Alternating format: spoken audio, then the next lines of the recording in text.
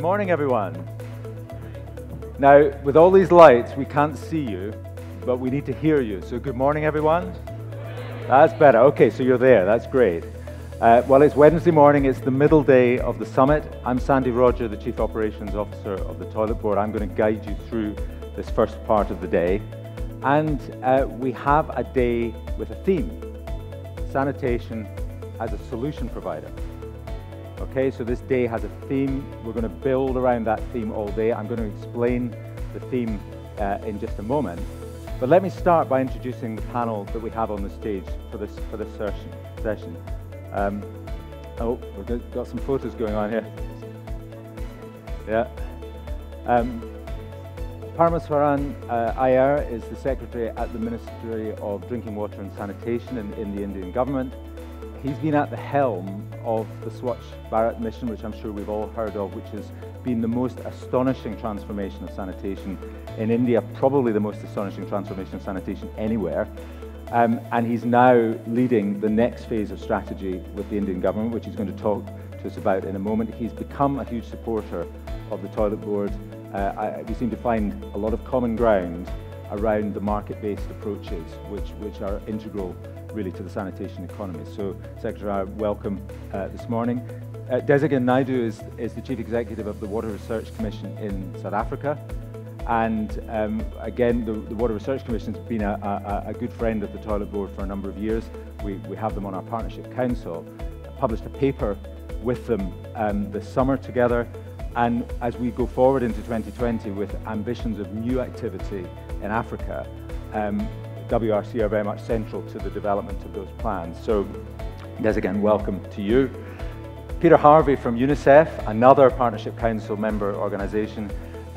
Peter heads up the educational division within UNICEF, which really looks after WASH programs right across the world. I think it's more than 100 countries around the world that you're working with, including some of that is corporate programs, and that's the area that we're going to talk about particularly in this morning's session, but truly a global view of water and sanitation from Peter. So that's the first panel. We have a set of panels for you this morning.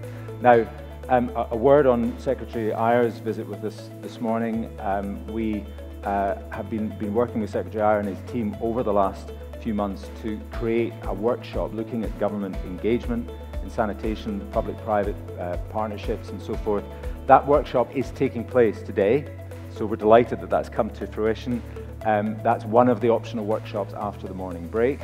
Unfortunately, such is Secretary Iyer's demanding schedule back in Delhi, that he's only with us for the first part of the day, and so instead of him addressing and attending that workshop, he's actually going to make a short address to us here in the main room. So there's a slight change to the schedule this morning in that we will have the first panel and then Secretary Iyer's address, and then Secretary Iyer will leave with Cheryl to go and look at the marketplace outside. If you're interested in market-based approaches, then of course you're interested in the actual market of solutions that are available. And so we're going to take Secretary Iyer out to look at that, and we'll carry on with the sessions here in the main room. Okay, so that explains both for these gentlemen and for everyone else the kind of logistics of what we're doing. Hopefully that makes sense to all of you. So let's talk again about this idea of sanitation as a solution provider. Now, some of you may be thinking, well, this is obvious. Sanitation or the lack of sanitation is the problem. The provision of sanitation is the solution. That's it. Well, of course that's true, but that's not what we're talking about today, right? So if that surprises you, listen up, because this is something a little bit different. So what we have with the sanitation economy is what people call a process of systemic change. So this is about finding root causes to problems rather than just curing the symptoms. It's not about just going around building sanitation facilities. It's about fundamentally realigning the resource flows in the economy, the flows of nutrients, flows of water, energy, data, and finance.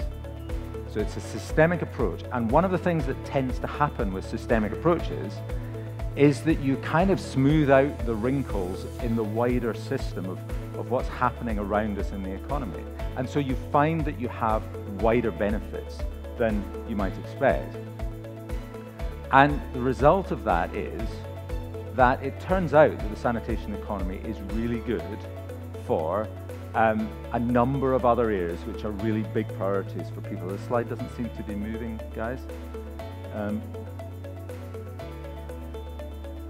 Okay, sorry, we're on that one. Okay, so it turns out that the sanitation economy has a wider impact than we expect. It turns out that it's really good for climate change. It turns out that it's really good for water.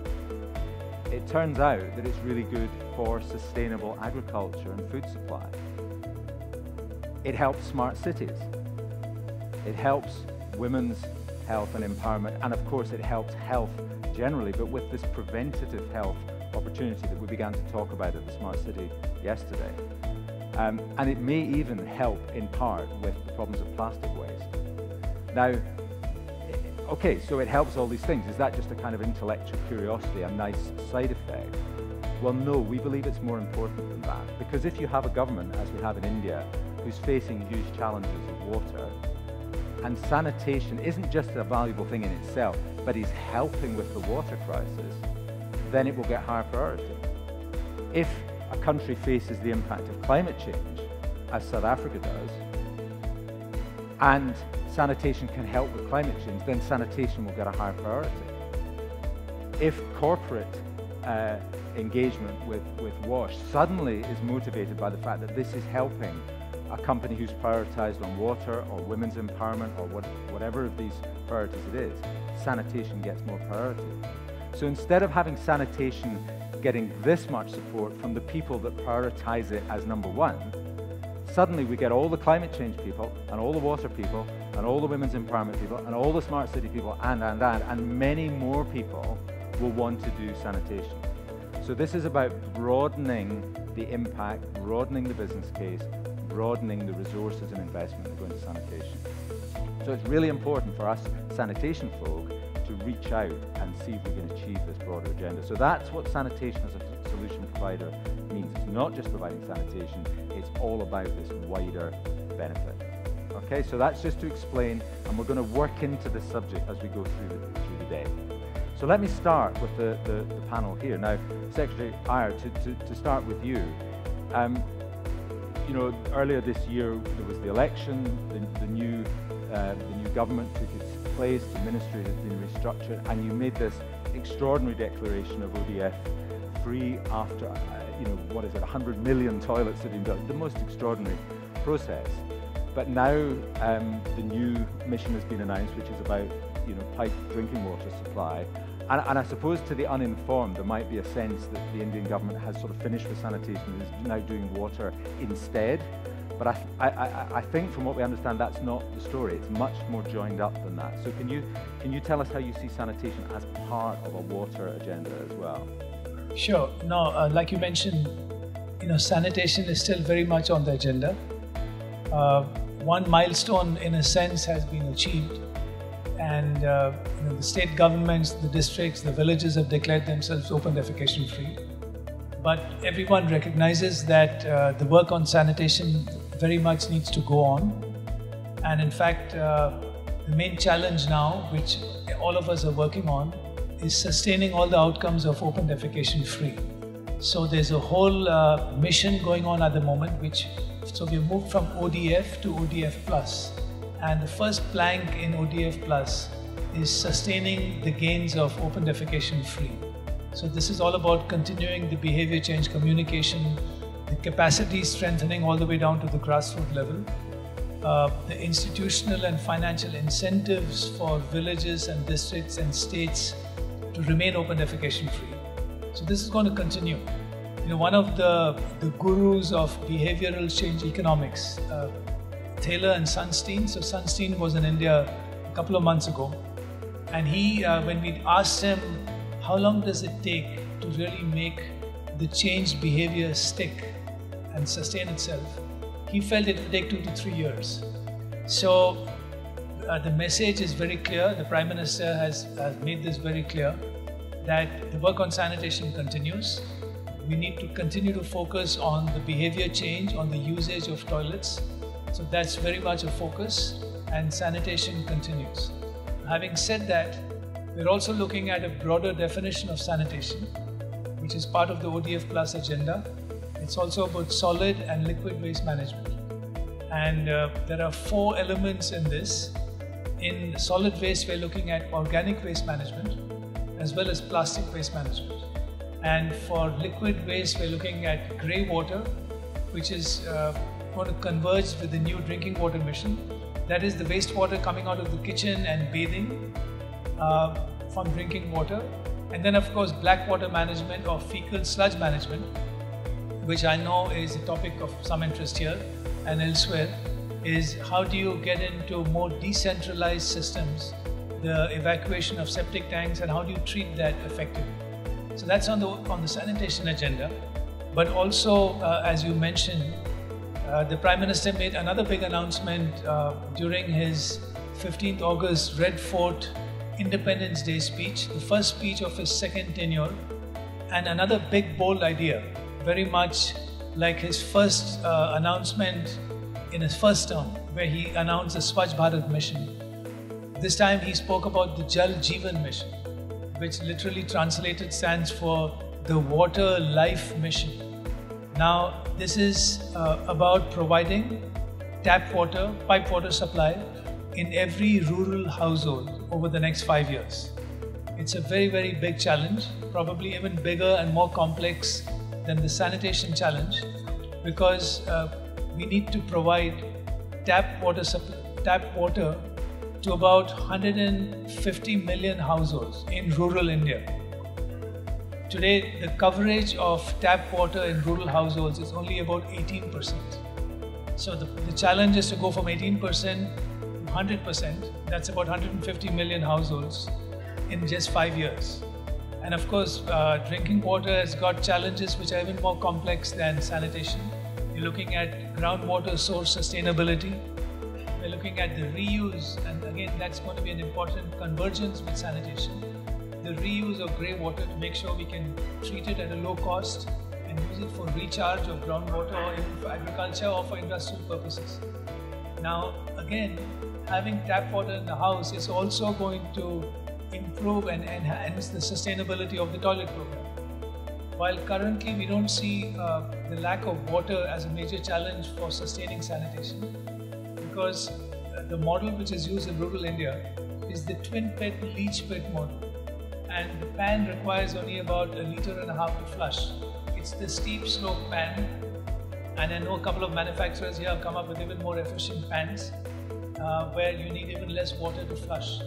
But of course, it makes it easier and it's less of a hassle for the householder, typically the lady of the house, who has to fetch the bucket of water. So if you have tap water, it makes it easier. So water very much on the agenda, and I'm very interested to hear about the deliberations here. Thank you very much. So let's thank you. Let's fly across the Indian Ocean to South Africa, and there we find another country with water challenges. And in particular, water challenges driven by climate change. And you know, we've heard of the stories of droughts and so forth. There's a saying that if climate change is the beast, water is the teeth. In other words, where does climate change bite? It bites through water issues of various kinds. So Dhesigen, Naidoo, do you want to tell us a little bit about the South African situation, what's happening with climate change and water, and where sanitation fits into the solution to that problem? Certainly. Good morning, everyone. Let's start in the other direction, because it started in South Africa. Okay.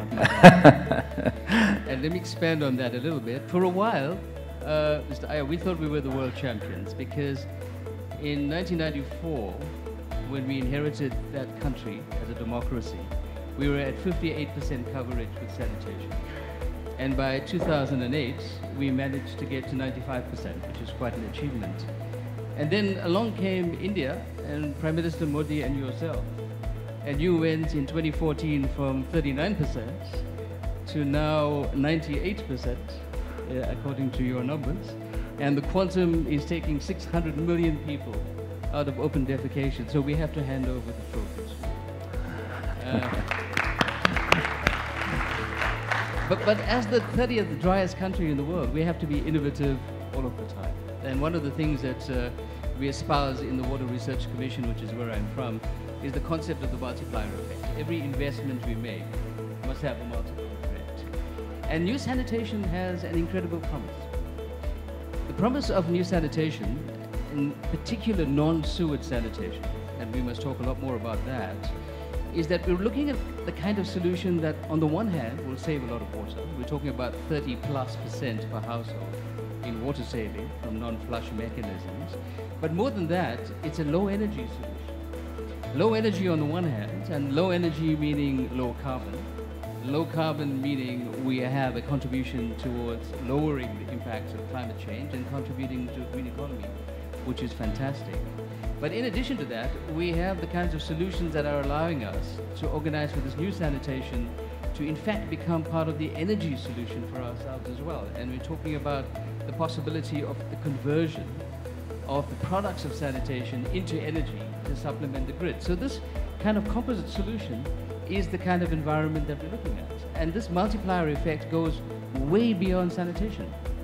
So we're talking about a very real possibility in the not too distant future around organizing sanitation. Is this the wrong one? Ah, there I am.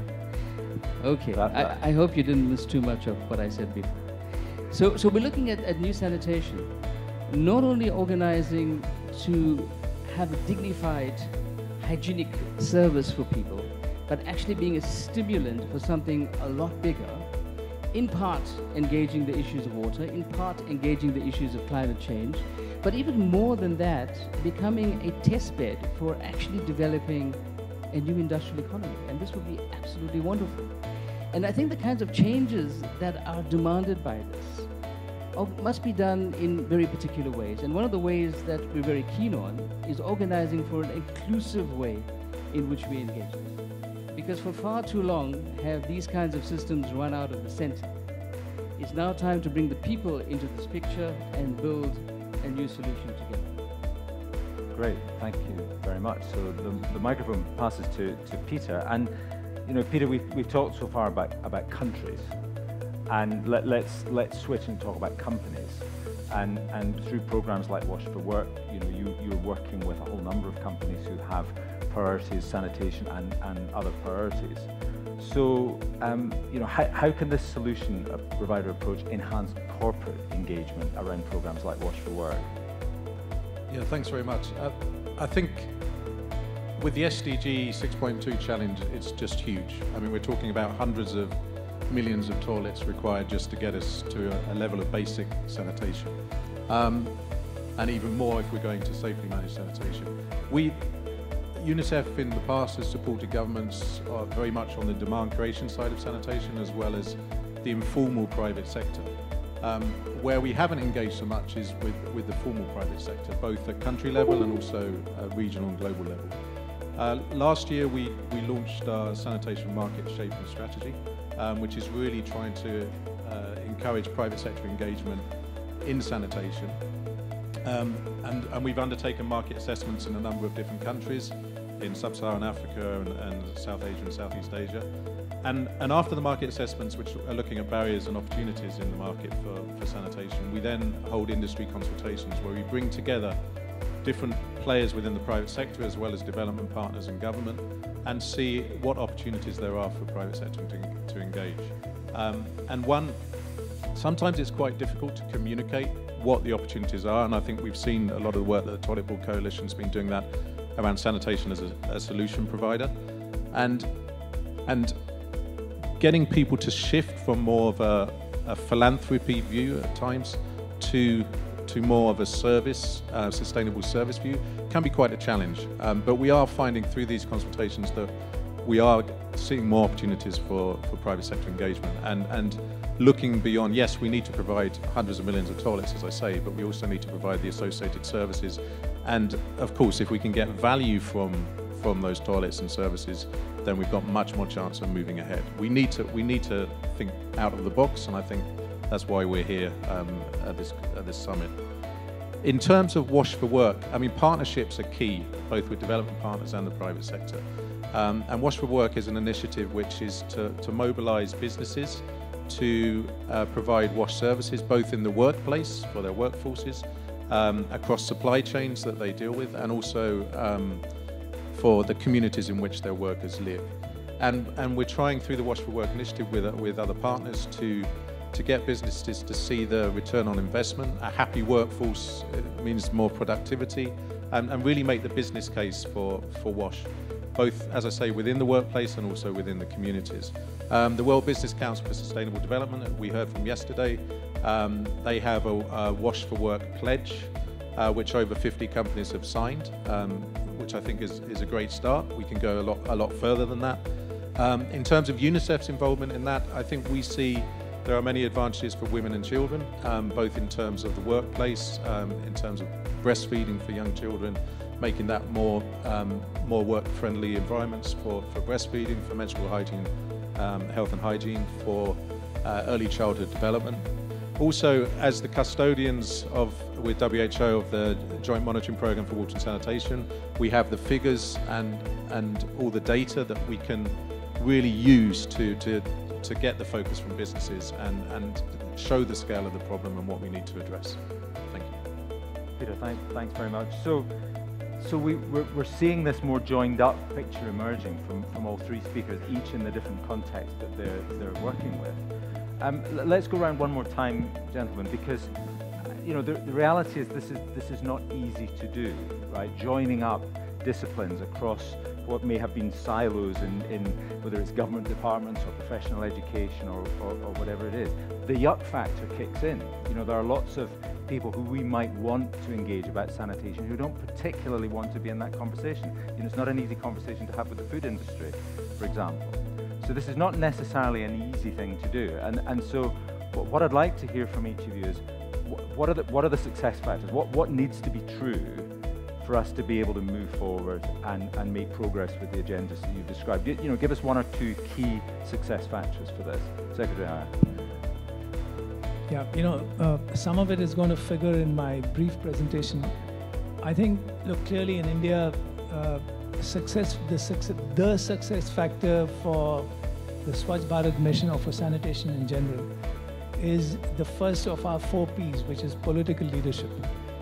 We had our Prime Minister who spoke about toilets, the indignity of women and girls from the Red Fort at his Independence Day speech. So that made a very big difference, in fact, all the difference. I remember when I was working in Vietnam, and I can see Maria Angelica here from, hi Maria Angelica, we had gone on a trip together to Hanoi to look at the scope of sanitation in Vietnam. And politically, there was no traction. At that time, I'm talking maybe 6-7 years ago, where even the word defecation was not acceptable, to be spoken about. So here, to get our Prime Minister to talk about it and to follow through made a big difference. The second P is public financing. If you really want to grow the market, you need to have an effective public financing system. In India, the government put its money where its mouth was. So over $20 billion were committed by center and states for the Swachh Bharat mission. The third, of course, is partnerships, with organizations such as yourself, bringing in the private sector, because now increasingly as we move into the next phase of Swachh Bharat, I think it's going to be very important to have good business models, local entrepreneurs, keeping this thing sustainable and some people making a living out of it. So I think that's going to be important. And finally, it's people's participation. All that communication, the outreach, getting people to own the program, to take pride in it. In northern India, the term for a toilet is Izzat Ghar. Izzat Ghar means, it's a house of pride. So they take pride in their toilets, and I think that also made a big difference. Great. Okay. Dhesigen, what are the success factors for you? Well, I endorse all of those. That's brilliant. The thing that I would add to it is that I think key is revisualizing the narrative. And the narrative has been primarily about public service. It's been primarily about dealing with the poor. But the revisualization of this narrative goes in other directions. I mean, we talked a little bit just now about climate change and the environmental justice component that is attainable through this. The second thing that we have spoken about is organizing for people to have a dignified service, a hygienic service, and this, if you like, moves towards social justice. The third is that there's a lot of money to be made in sanitation.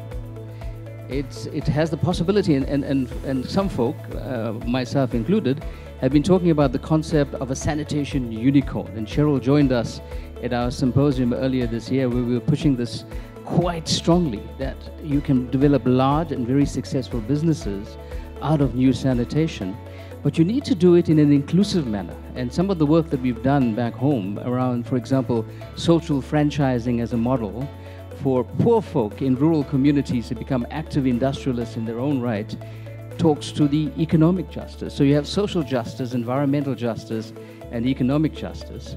And if you'll excuse the pun, this becomes the basis for the sanitation new triple bottom line.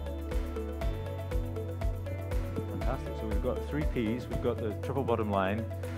Peter, have you got 3 things for us as well? I'm not sure I can really follow that, but I mean, I would echo the same points in terms of we do need public finance.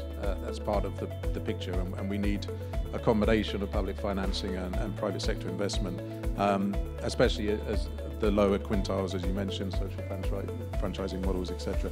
I think, but we also need to be bold, and we need to operate at scale. As I mentioned before, we need to move much faster than we have been moving, and we're not going to do that by dealing with small companies moving slowly, small pilots, etc. So we really need to operate at scale and be bold enough to do that. And partnerships, as I mentioned before, are key. And I think, of course, there are conventional partnerships, and we all need to work together, but also looking at the usual suspects and the unusual suspects. And that's what we really try to do through some of the industry consultations, bring in some of the private sector that wouldn't normally engage in sanitation at all.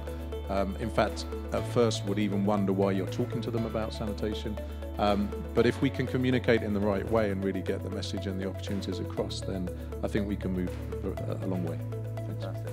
Okay, well, thank you for those answers. We could continue. These 3 gentlemen know so much about the subject and can inspire us all, hopefully, through the day ahead. Peter and Dhesigen, hopefully you're staying with us, and the many other questions that we could ask, let's ask them while they're here. But let's turn to Secretary Iyer. Would you like to join us and make your address, and then we'll hear a little bit more about the Indian government. Thank you very much.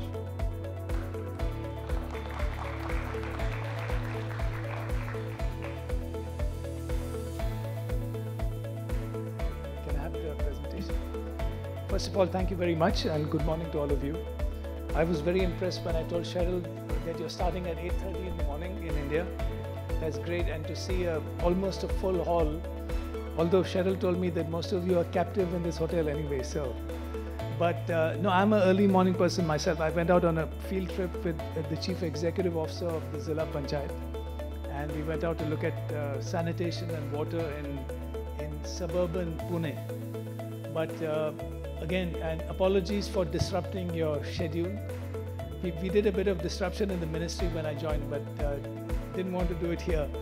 Parliament is in session in Delhi, and my minister's just back from a trip to Israel, and we have to discuss his answer to the start question tomorrow morning. So I have to go and brief him, so I have to leave early. But let me just briefly, we have touched upon many of the topics. Thank you for raising them. So I'm going to talk a little bit about sanitation and about the water agenda going forward. Can we have the next slide, please? Next.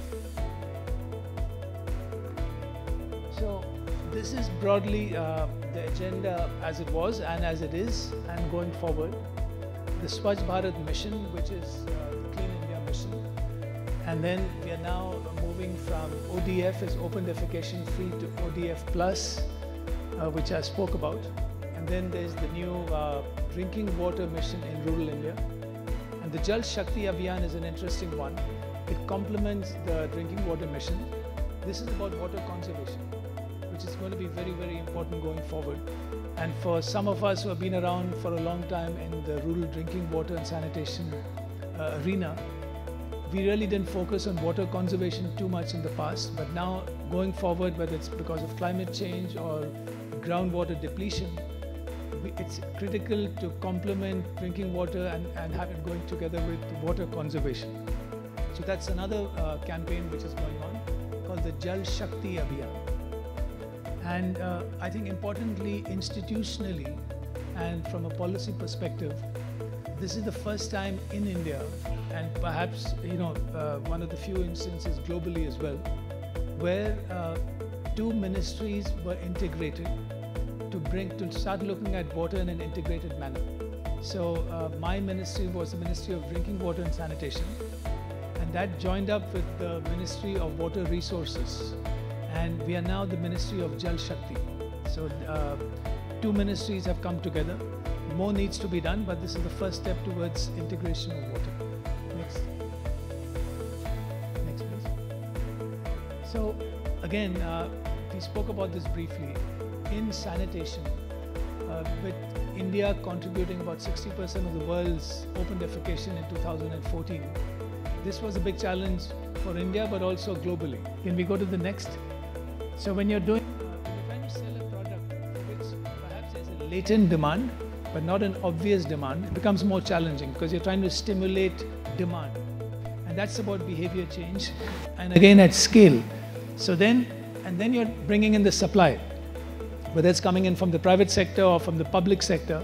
So you're stimulating demand, you're crowding in the supply chain. So that dive becomes much more complicated. So it was quite difficult when we had to do all this, and to make it even more difficult when you're trying to change the behavior of 550 million people becomes even more difficult. So that was the context when we started this program. Next, please. Now, this is the dashboard which we have, and on the left side, that's the map of India. This is rural Swachh Bharat. It looked like that on the left. You can see it is quite patchy. There were a few states which were doing better than others. And on the right is 100%. Of course, there will be gaps. It's a dynamic situation. We need to plug the gaps. We need to make sure no one is left behind. But at a particular point of time, 2nd October 2019, which was the 150th birth anniversary of Mahatma Gandhi, we referred to Gandhiji in South Africa. You can see, so the scale, 600,000 villages, 700 districts, and so on.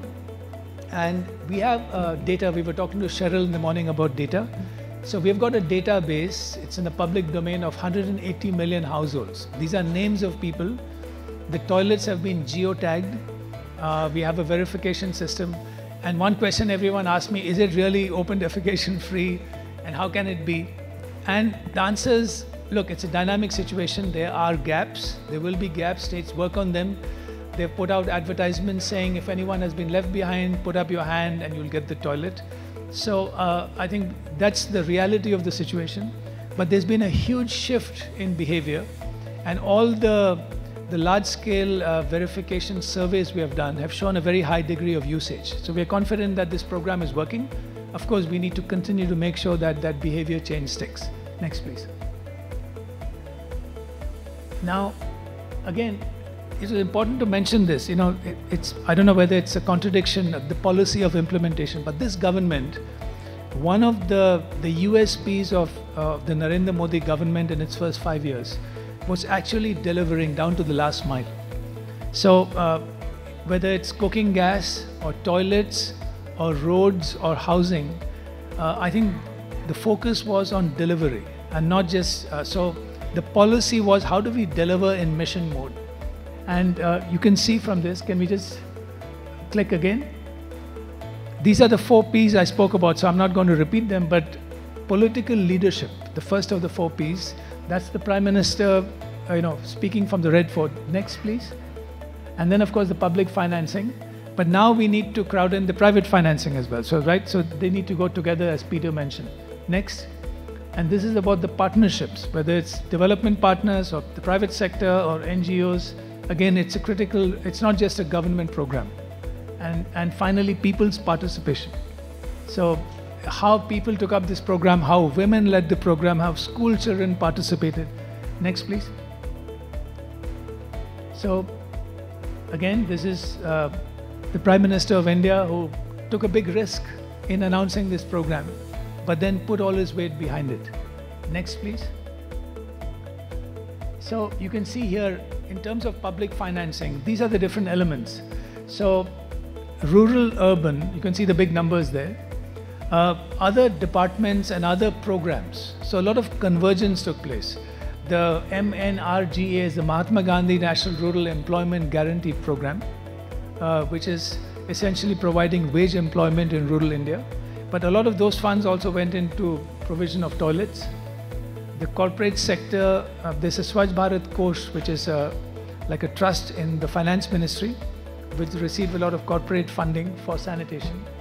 The corporates have also invested in their own domains, and a lot of user financing, and even more importantly going forward is credit financing.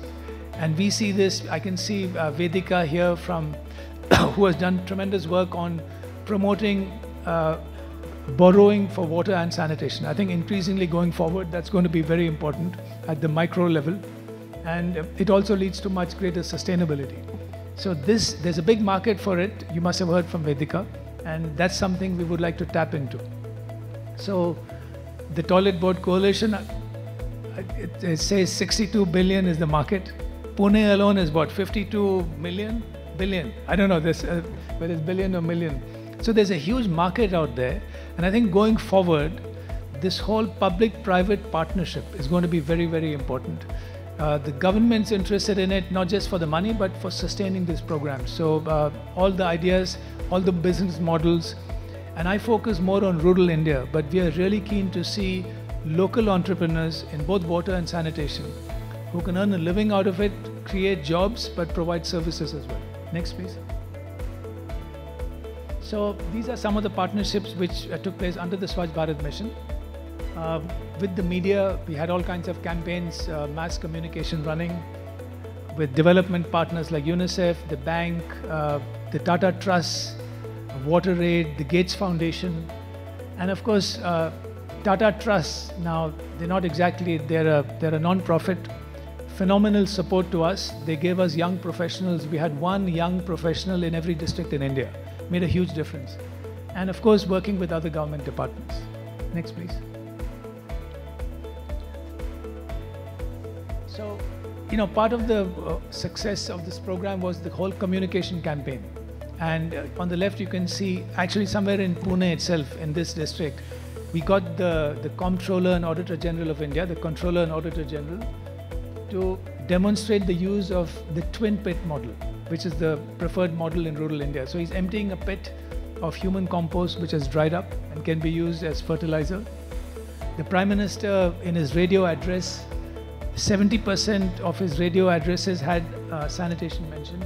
That gave it a big boost. Then we do a bit of social media as well. And of course, movies, Bollywood. Toilet Ek Prem Katha, Akshay Kumar made this movie, became a good friend, and does a lot of work for the sector.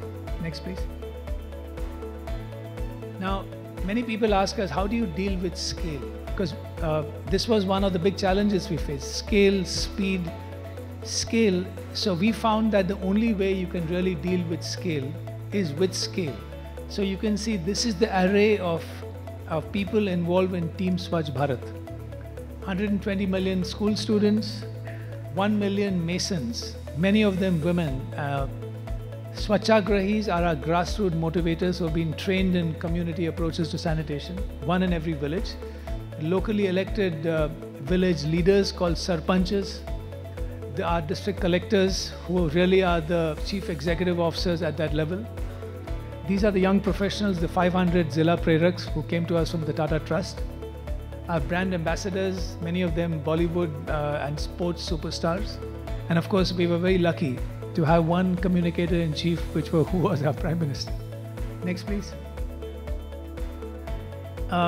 So very quickly, you know, a lot of studies done for us, many by UNICEF and other development partners, really to show the broader impact of sanitation, going well beyond the provision of a toilet and, you know, sort of protecting the dignity and security of women and girls. It creates jobs, you know, and all this might be useful. So this was a study done by UNICEF for us, 7.5 million jobs. it generates income. So you can see one study where a household in an open defecation-free village can save up to 50,000 rupees a year. It's about $720. This program has also helped to protect the environment because excreta in the open contaminates water bodies and the groundwater. Improves health, of course, and you can see more than 300,000 lives saved according to a World Health Organization study. So much, it's still early days, to look at broader and longer term impacts and outcomes, but we're already seeing results, and these studies need to continue to make the case. Next, please. Okay, so now we're moving from ODF to ODF+. This transition has been going on for the last 1 year or so. And as I mentioned, there are 4 key elements of the ODF+ agenda, solid and liquid waste. And so now we are moving, this is going to be done again over the next 5 years. And it's very, very complementary with the drinking water mission. Next, please. We also, by the way, developed a 10-year strategy just to demonstrate that we're looking ahead in the short and medium term in terms of what is next. Because as someone mentioned, some people thought that the sanitation story is over on 2nd October 2019, but not at all. And so we're looking ahead, and the next 5 years are the first milestone in this 10-year strategy. And you can read that report, it's on our website. Next, please. Okay, so now we're coming to water, and I've got a couple more slides. What are we doing on water now? Next. Right, so this is the Jal Jeevan mission. And what we have done, at least for India, is we have sort of looking at this, we have changed the paradigm. Instead of looking at drinking water schemes, the typical engineering approach where you build schemes and worry about functionality later. For us now, very much like toilets at the household level, we are now looking at a term which is going to become as common as ODF. It is an FHTC, a functional household tap connection. That's going to be the buzzword. So we're looking at 180 million FHTCs. About 40 million are already there. Maybe some of them are not functional actually, and we need to do another 150 million new functional household tap connections. So there's a definition of that, building on all the work we have done in the bank and elsewhere on the program for results. So we have got a definition for the FHTC, minimum supply hours, quality, functionality, and that will be checked through third-party verification. So, but this has got 4 important elements, because at least 50% of the schemes will be based on groundwater, particularly in the Indo-Gangetic belt where you have adequate water. So in those programs, we need to recharge the groundwater. And earlier, we never really looked at that from the drinking water perspective. So now that's going to be important, whether it's recharge or rainwater harvesting. That will be a mandatory part of those systems. And then, of course, the pipe water supply itself will be managed at the lowest appropriate level. If you have groundwater in a particular area, it might be managed locally by the community themselves. And if you don't have adequate groundwater or it's bad quality and you're bringing it from outside, you're transferring it from a reservoir or a dam or a river, then you'll be doing multi-village schemes. There you'll need a higher level formation to manage that. And so there it will depend on what kind of scheme it is. And there we need to look at utility reform. There are different models. In Vietnam, we had the rural utility model. So how do we reduce non-revenue water, which traditionally is seen more as an urban thing, but in India, non-revenue water is as high as 50% in most towns and cities. So we need to bring in efficiencies there. And then there's the reuse part, because 70%, at least 70% of all drinking water comes out as grey water. And with a lot of pipe water coming in, we didn't want all the rural areas to be having stagnant water. So the reuse of grey water is going to be mandatory with low-cost treatments, whether it's community soak pits or simple waste stabilization ponds. How do we treat water at a low cost and then use it for recharge or even for agriculture? And of course, the operation and maintenance. There is cost recovery, by the way. Communities will contribute to the capital cost, and they will also be responsible for operation and maintenance, at least for the in-village distribution systems. If you're doing bulk water transfers, that will probably have to be subsidized. And so we want to go from 18% coverage to 100% in 5 years. No one said our Prime Minister doesn't think very big. So that's the challenge he's given all of us. Next, please. And so in terms of water governance and the policy context, you can see now that there's been integration. There's a commitment of public finance. If you look at the 4 Ps, again, all we have learned from sanitation. So the Prime Minister announced that there would be a budget of 3.5 lakh crores, which converted into dollars. How much is that? That's about $50 billion. And that's just the government share. There's going to be much more invested by the states themselves and probably the local governments. Partnerships, the discussion we're having today is a key part of that partnership with the private sector, with development partners. And again, it's very important to make it a people's movement. Now here, the behavior change will probably be a little different. People want clean water. Are they willing to pay for it? Will they conserve it? Will they waste it? So behavior change equally important, but to be done in a different way. And so all the experience we've had from the Swachh Bharat mission, we'll need to bring that to bear, and we'll need much more support from all of you.